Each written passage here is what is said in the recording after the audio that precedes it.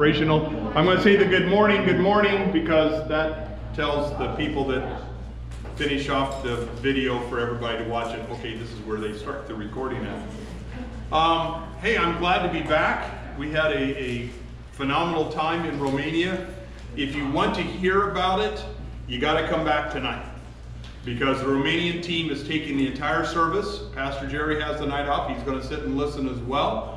And do we have some stories about what God is doing in Romania and the Ukraine and the believers we walked into, met, and we just, I can't encourage you enough. If you're not a regular Sunday nighter, this is one of the Sunday nights of the year that you're going to say, okay, I'm going to go tonight, because kind of like the old Grinch story, your heart will grow 3 sizes by the time we're done there. But I'm excited to be back. I'm really excited about our summer series. I am just jazzed with this thing.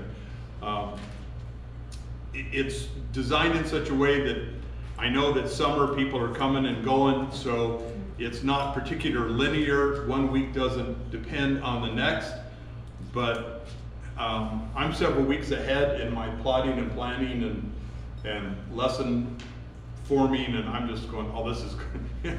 You guys are just, if you get half of what I've gotten out of it already, you're just going to thoroughly enjoy this thing. So, and hopefully we're going to kind of look at some scripture that some of you are familiar with, that you've seen before, and look at it in a whole new way.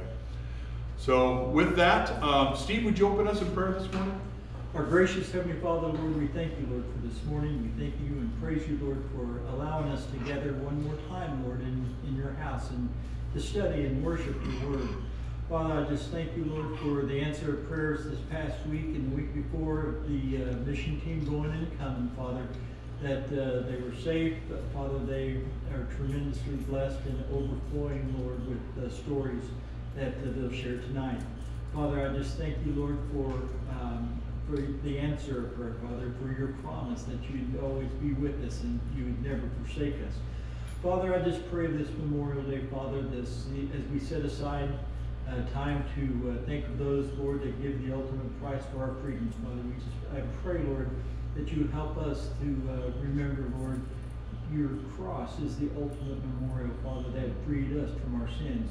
So, Father, I just pray, Lord, that as we go and go about our activities this week, Father, may Christ be seen in us, Lord, that this ever-increasing dark world, Father, it does have a hope, Lord, and that hope lies in you.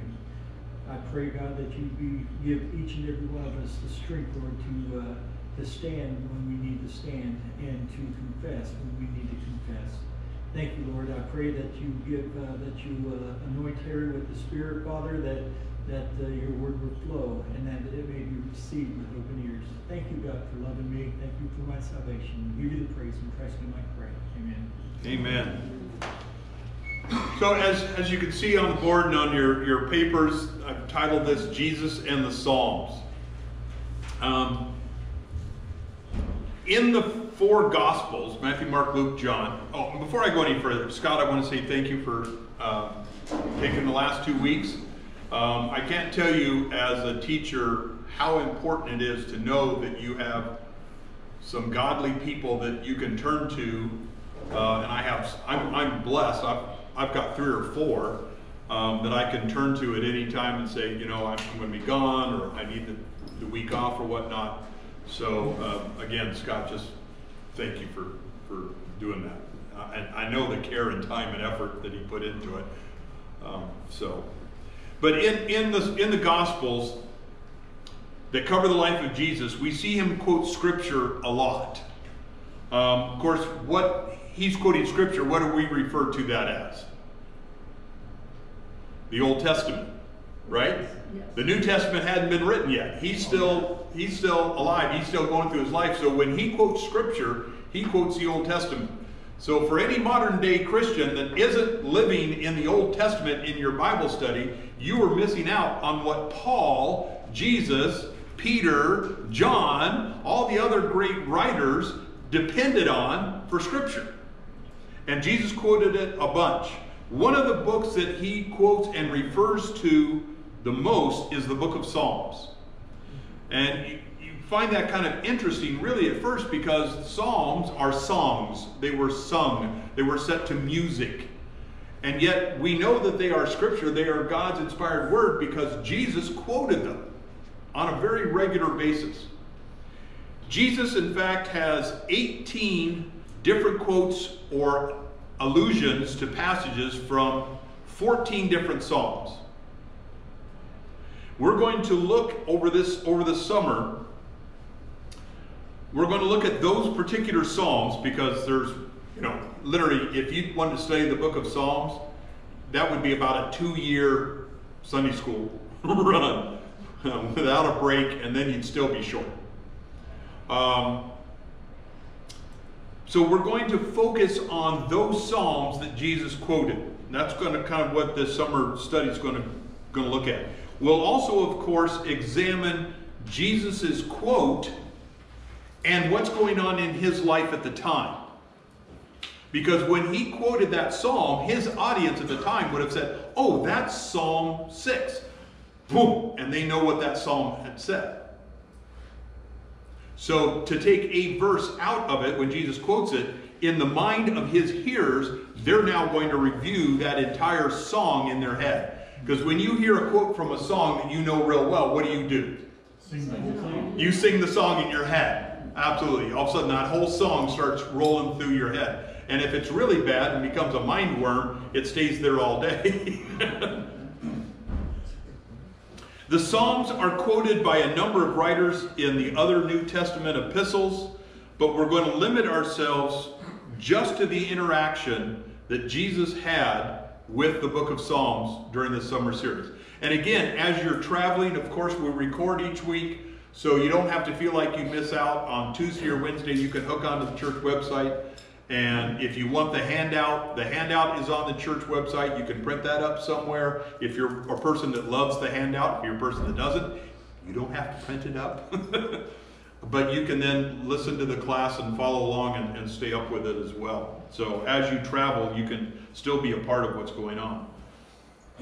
So really what this study is intended to do, and any good teacher will tell you, here's what you're going to learn, or here's what the purpose of the class is, so you know where you're going ahead of time.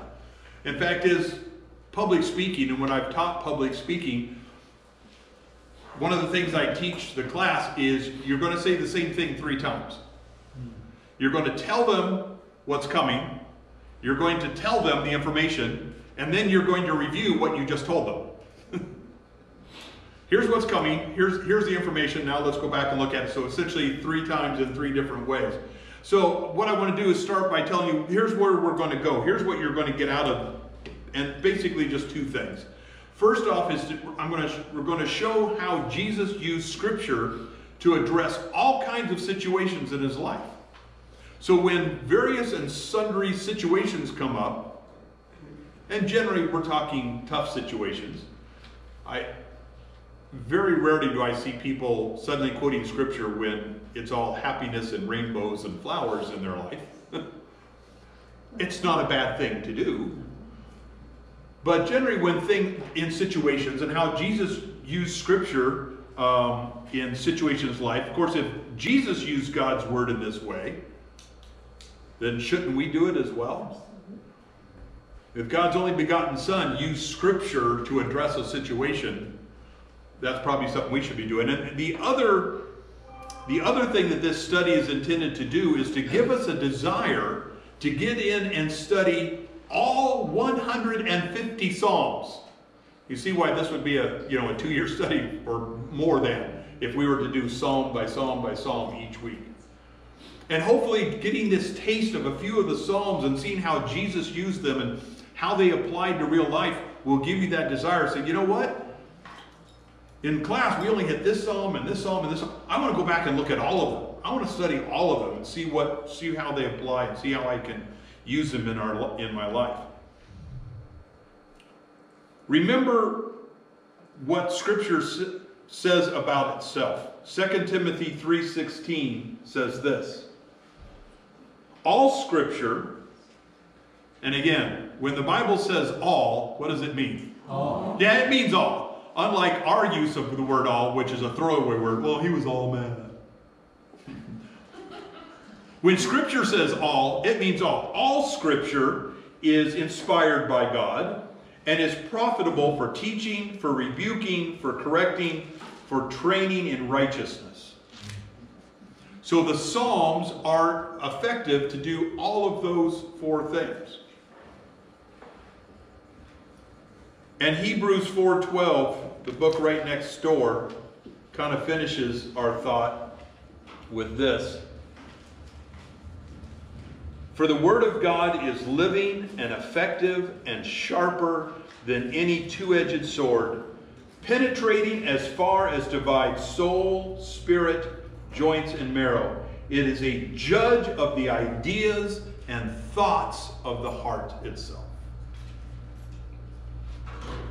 So if Scripture has that kind of level of importance, and Jesus is using it for all kinds of things, that's kind of the purpose of this entire study and what I think that we are going to get out of it. In facing the difficulties of life, anybody faced any difficulties in life and say, well, I don't know, the last week, the last month? In facing those difficulties, or maybe you haven't had any difficulties, but maybe you've had some difficult people in your life. Anybody had any difficult people? Yeah. I'm not going to ask for a definition of what a difficult person is, but they're there. A lot of times it's family, which makes it even more fun. But in addressing all of these things, why wouldn't we want to be armed in this way with Scripture for what we have to face? Jesus found it to be the absolute best way to deal with difficult people and difficult situations. So that's kind of what this study is intended to do, and really it's a whet your appetite study. We're going to get some great stuff out of it. I can't deny that at all. But hopefully after we've hit these few, you're going to go back and say, man, I'm dedicating the rest of 2022 to studying the book of Psalms. I'm going to really dig in and find out what God has in it. So let me start by way of an illustration of particularly the psalm that we're going to be looking at, which is Psalm 6, called The Mercy Shot. A story is told of a high school basketball player whose mom, after a long illness, passed away early in the morning, late at night, early in the morning, on the day of a game for this young high school boy. He ended up making it to the game that evening, but he was late. And his coach invited him to just come and sit on the bench, but he wanted to play. You know what? My mom's finally at home. She's finally at rest. I want to play. I need the catharsis of getting in there and running some energy off. Since he arrived late, though, he wasn't on the original roster, and putting him in the game, and as a former basketball coach and basketball player, I know this to be true, if you put that person in the game, it's a technical foul. It's 2 shots for the other team.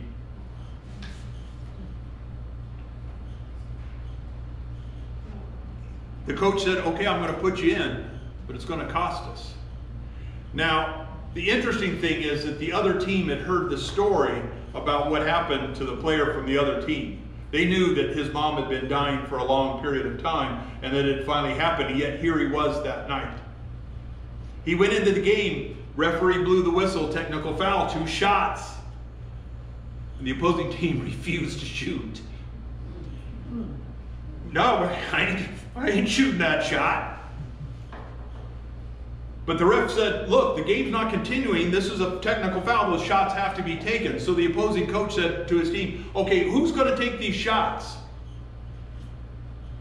Finally, the team captain, best shooter on the team, steps forward and said, I'll take the shots. So they line up. And if you know anything about basketball, you're interdispersed on either side. You got your shooter at the line.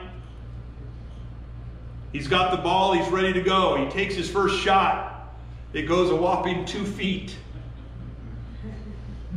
Oops, missed. Referee hands him the ball. His second shot goes about a foot. Technical fouls have been satisfied, and the game goes on. What the opposing team did was show mercy. They could have taken the shots. They sent their best shooter to the line. That's too easy. And again, as a basketball coach, let me tell you, I coached 2 shots. The layup and the free throw. If you hit those, you will win your games. Now, everybody loves the 3 from long distance. Everybody loves the jam. That gets everybody up and screaming.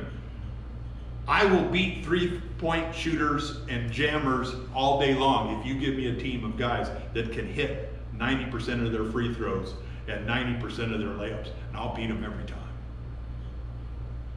And they said, we're not going to do that. We are going to show mercy to this guy by sharing his pain with an act of kindness. So we're going to be kind of talking about mercy today, because that's what Psalm 6 is really all about. So again, since most of you are very regular to my class, what do I always do when I give a word? Definition. Yeah, because I want us all to understand the word the same way. Absolutely. I don't want 25 different definitions of mercy out there. So out of the Holman Dictionary, Bible Dictionary, here's what the definition of mercy is. It's a personal characteristic of care that meets the needs of others. So it's an action thing. It's not a feeling thing. It's very akin to love, isn't it? Yes. It's another action.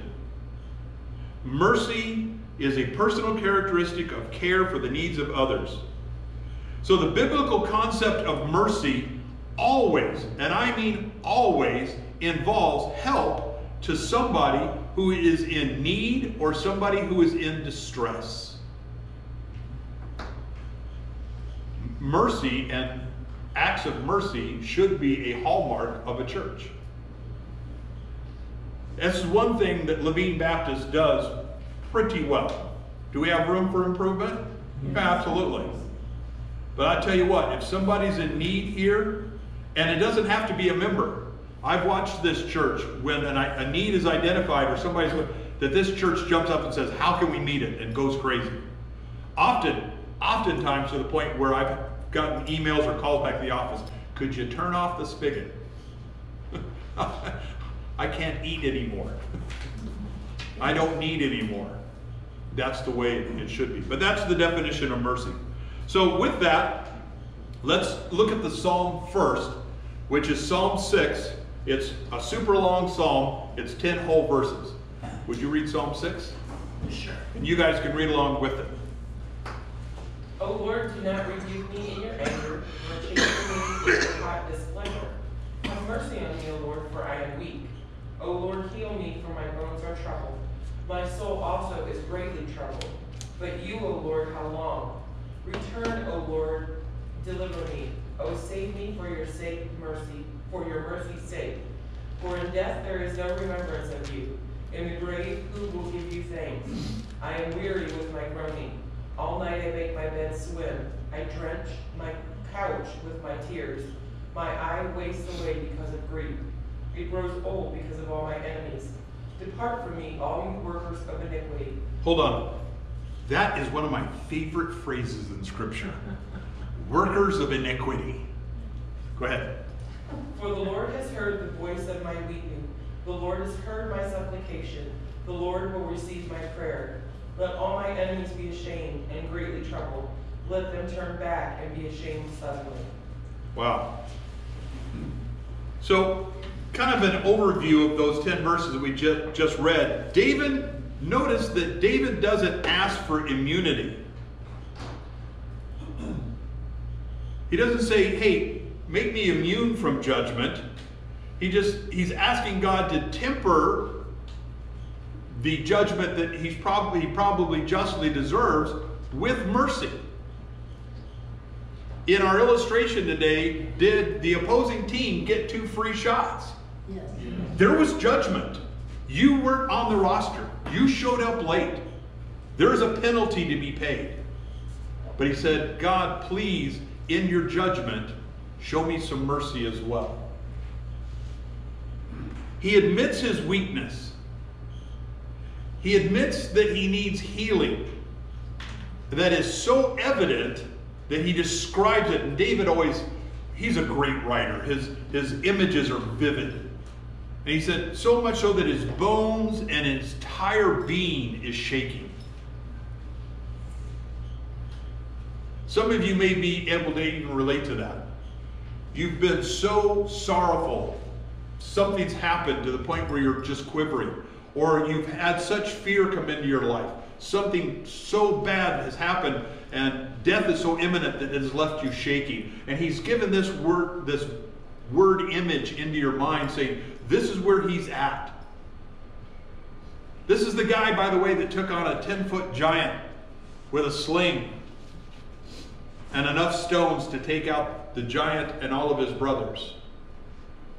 You all know that, right? He took 5 stones. That wasn't in case he missed, that he had 4 more shots. He knew one stone was going to, in the hands of God, one stone was going to take out that giant. And he knew the giant had 4 brothers. And in that culture of the day, the brothers are going to come. So he's got 1 stone for each. God's got me 1 stone for each of you big boys. This is the same guy who's writing this saying, I'm down to the point where I'm shaking. Then he asks the question that we all want to know in these kinds of situations.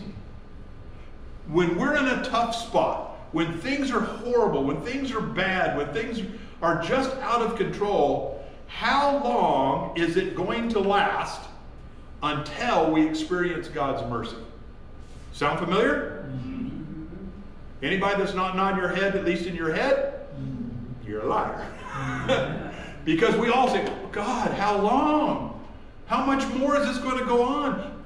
And then generally followed by the phrase of, I can't take any more. I'm done. That's where David's coming from.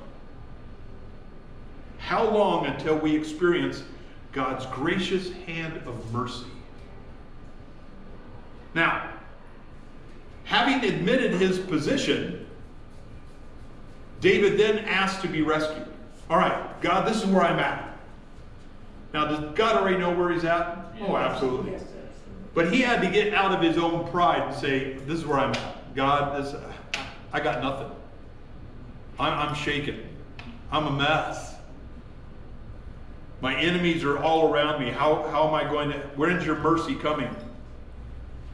Now, he asked to be rescued, not because of anything that he's done, but because God is faithful. God, I want you to rescue me, not because I'm such a cool guy and I've done wonderful things for you, but because you are a faithful God to me. I want you to rescue me because of who you are.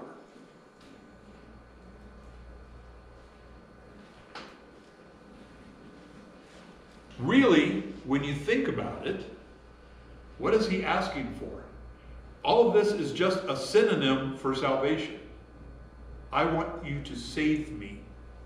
I can't save myself.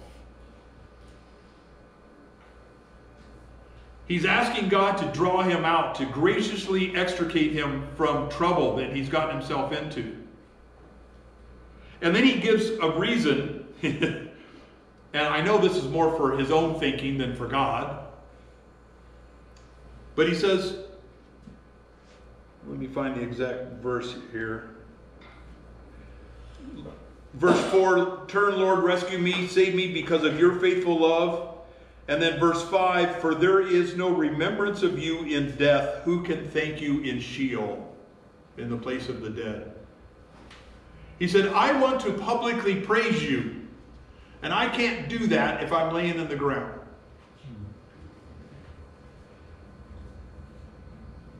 So there's a great lesson point right there. When we ask God for mercy, and we all ask God for mercy, we all face those times when I'm just out of sight myself. I can't handle this. I can't see a way out. I am destroyed. God, because of who you are, I want you to do this. Not because I'm special, but also I want to publicly praise you. Now, when God does show you his mercy, how many, and this is not a show of hands, this is a rhetorical question. This is a thinking in your head. How many of you then have gone about publicly praising God for what he did for you? You know what generally happens? We say thank you in private and nobody else gets to know about it.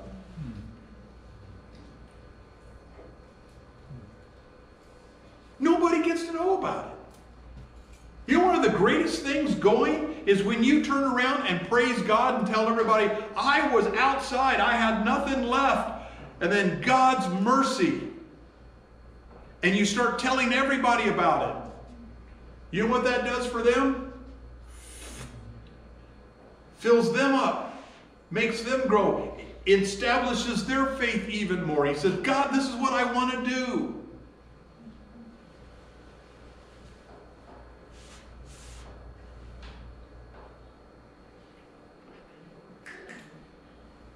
Yes? At this point, had David done something that truly he deserved death?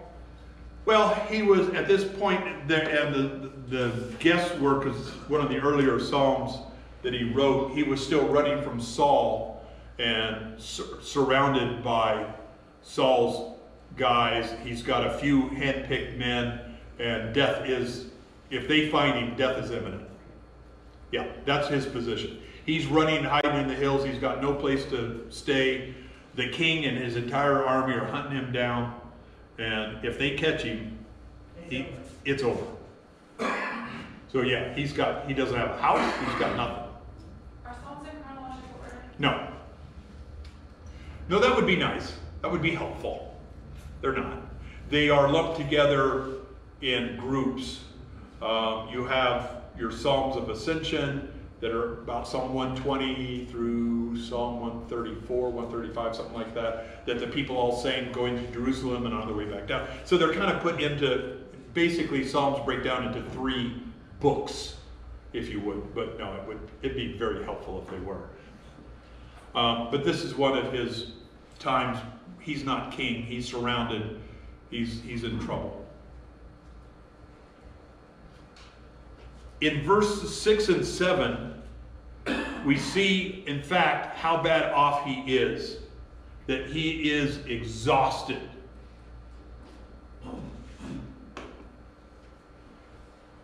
His sorrow is such that he can't even go to sleep. I know some of you have experienced that. Let me just read verses 6 and 7 again. I am weary from my groaning. With my tears I dampen my pillow and drench my bed every night. My eyes are swollen from grief. They grow old because of all my enemies. Have you ever been in a situation like that? Things have gotten so awful. And you just seem so bleak, so completely out of control that you can't turn your brain off. You want to lay down and sleep and your brain is just going because of all of this stuff. And how am I?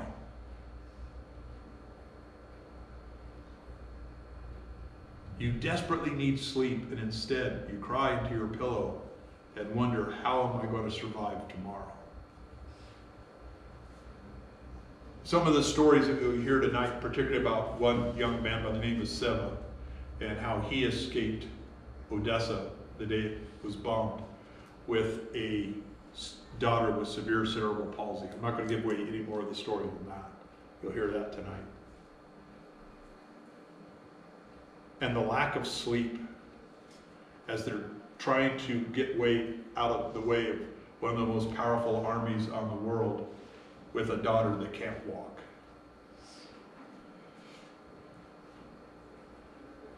All right, I've gotten a little dark, so now I'm going to turn it over to you guys for a minute.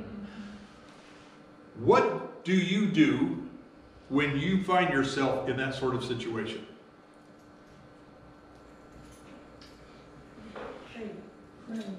Pray is a great one. Find someone to talk to. Wait for morning. That's all. Seriously. No, I absolutely agree with Your you. blessings are restored. Are renewed every morning. Yes, and we have a song that says, "Then came the morning," when Jesus was resurrected. So people suicide at that time of night. Oh, they do. When it seems so hopeless. And I've always thought, if you would have just waited for one more sunrise. Yeah. Then at least another set of possibilities. Mm-hmm. Talk to somebody you trust. Talk to, yeah, absolutely. And that would solve a lot of the suicide cases, by the way, which I went on numbers of them when I was an officer. I personally said, God, it's not going to get any better. Take me now. And you know what? That's a common response. I've heard that from believer after believer. God, I'm done. I'm so done. Joe, go ahead and take me home. I know God smiles and says, "Oh, child, I got you. I got you. And if I don't take you home, that's because I got something else for you to do." Yeah. Maybe it's also saying, you ain't seen nothing yet. And that's, and you know what? A lot of the times, what God is doing, He said, I'm making you into a giant two-legged bag of penicillin that you're going to go and help somebody else because you went through this. Yeah. You're going to go and take the infection out of somebody else's soul because you're going to be able to hug them and relate to them, say, I know what you're feeling. And we don't like it, by the way. I don't. I don't want to be somebody else's penicillin. God, just take me home. I'm done.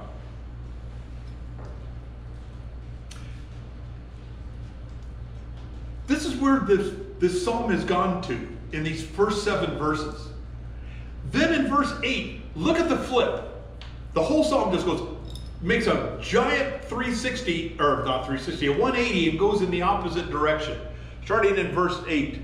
Depart from me, all evildoers. And some of your translations will say workers of iniquity. I love that term. Define.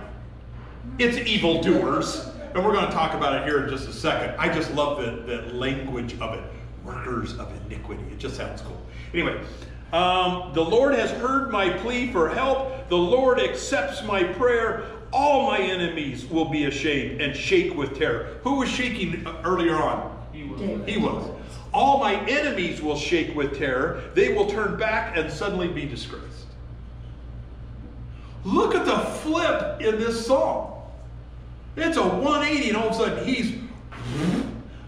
Anybody watch pro wrestling ever in your life? Yeah. It all follows the exact same storyline every time. It's so real. You have your bad wrestler, you have your good wrestler. The bad wrestler whoops up on the good wrestler for a while, and just as he's getting down, the good wrestler guy throws him off, rises up after he's just been trashed in the ring, and proceeds to whoop and pin the bad wrestler, and the crowd goes wild.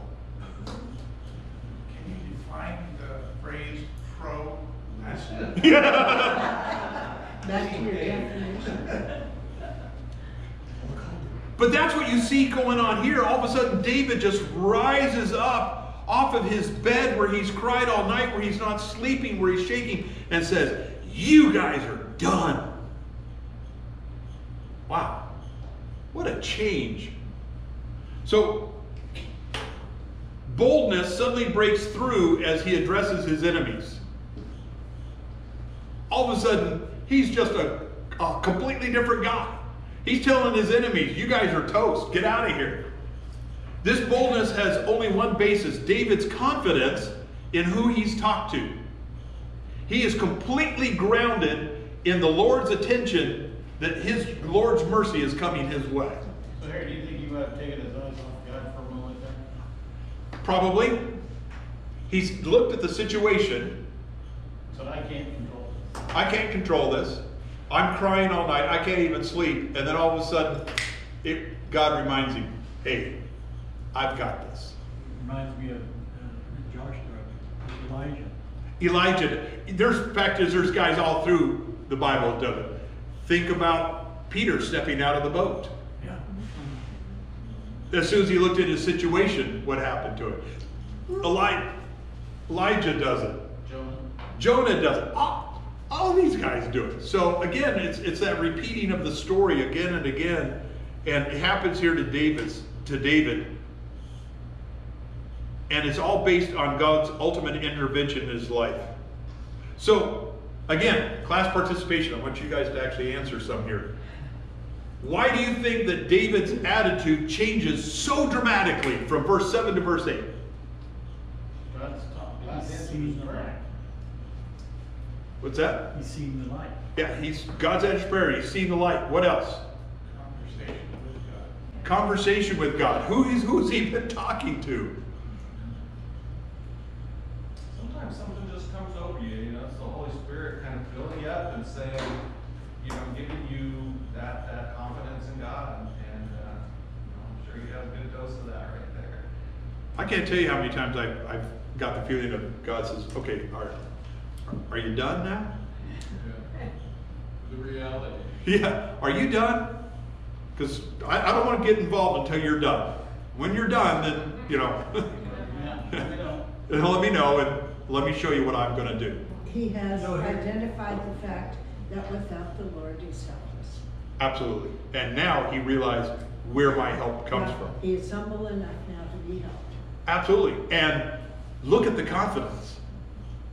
Harry, Gina and I faced a situation, a year or so ago, and I called on some of the men of the church to talk to them and for their input. And we sat at Jeff's house and talked, and the confidence that the God gave, the godly wisdom, it knocked you down. It's pretty amazing. When you were saying just a minute about God waiting for your pity party to end, you know, that's kind of like Job, when Job's going at God, and he just waits, and then God just lays it out and so puts him in his place to where he's like, I'm sorry. Yeah. You're right. All right. So that's Psalm 6. I got to pick up the pace here a little bit. Jesus quoted this psalm, by the way. This is Jesus in the Psalms. Again, I want to show you why studying the Psalms is way so cool. And why one of the points that I'm hoping you'll get out of this summer series is I want to go back and study all of them. So let's go take and look at Jesus' use of this Psalm 6. I have a reader. Matthew 7:23 is where he quotes from Psalm 6. Matthew 7:23. Yes, ma'am. And then will I profess unto them, I never knew you. Depart from me, ye that work iniquity. Ye that work iniquity. Sound familiar? He's quoting from Psalm 6. Particularly from verse 8. So this verse is to kind of put it into context, because again, if you take a text out of its context, it's a pretext. You always have to put it in its context to be able to understand it. There's plenty of Bible teachers out there, and plenty of television preachers out there that love to take a verse out of context and lie with it. I try not to do that, because I know who I'm responsible to. Yeah. And it scares me badly. This verse is the closing verse from Matthew 7 verses 13 to 23, where Jesus is teaching about entering the kingdom. And this is a part of the larger thing known as the Sermon on the Mount. And this is the closing verse in Jesus teaching all of these people on the mountain about how to enter the kingdom of God. This is the very last subject, by the way, that he teaches in the Sermon on the Mount. He starts his conclusion right after this in verse 24 of Matthew 7, as he then concludes all this fantastic teaching known as the Sermon on the Mount. And this verse fits right into that part. Now, just prior to this, Jesus has talked about the narrow gate and the difficult road in comparison to the wide gate and the easy road that leads to destruction. Because remember, he's teaching on entering the kingdom, how to enter the kingdom. He's cautioned his audience big time to be on guard against false prophets. And he said, here's how you can identify them. Look at what they produce. Do they produce Learjets for themselves? Monster mansions in gated communities? Staying in 5-star hotels as they go about the country? Healing people? You can identify them by their fruits.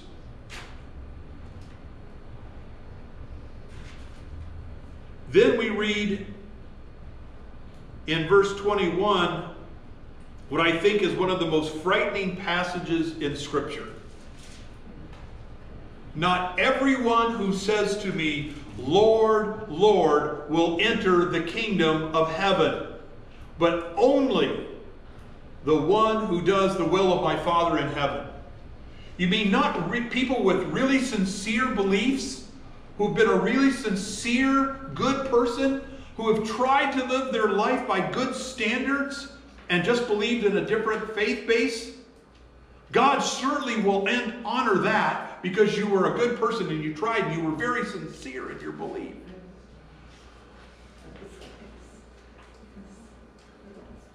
I have relatives who say that. Who I laid out the plan of salvation point by point and said, well, I just can't accept that. Still pray for them. They're still alive. God's still got time. But not everyone who says to me, Lord, Lord, will enter the kingdom of heaven. This is all in this same teaching right before we get to verse 23 where he quotes Psalm 6, verse 8. Jesus tells what the false prophets and fake believers are going to argue at the day of judgment. Particularly in verse 7, Matthew chapter 7, verse 22, right before he quotes this, he says, here's what their argument's going to be. On that day, many will say to me, Lord, Lord, didn't we prophesy in your name? Didn't we drive out demons in your name? And didn't we do many miracles in your name? What is that all going to look like? Look at what they were doing. Well, it's their perspective of driving out, demons, and, they may not have really done it, but they think they have.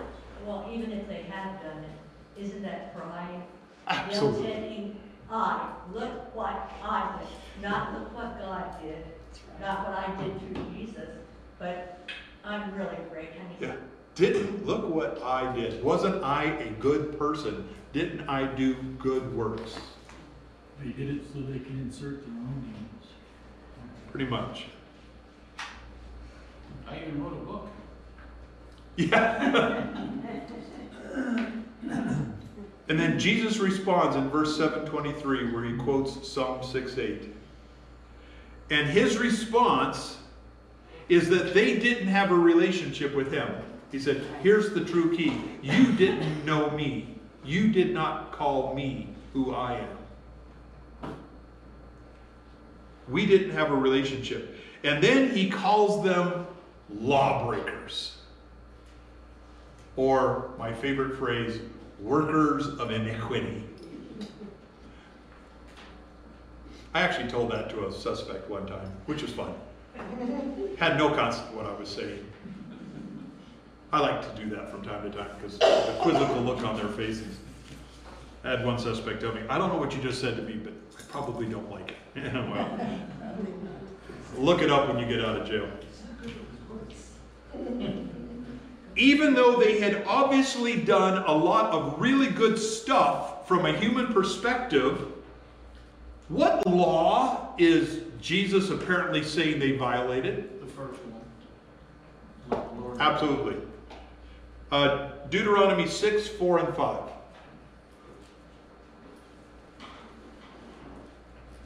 Excuse me. Hear, O Israel, the Lord our God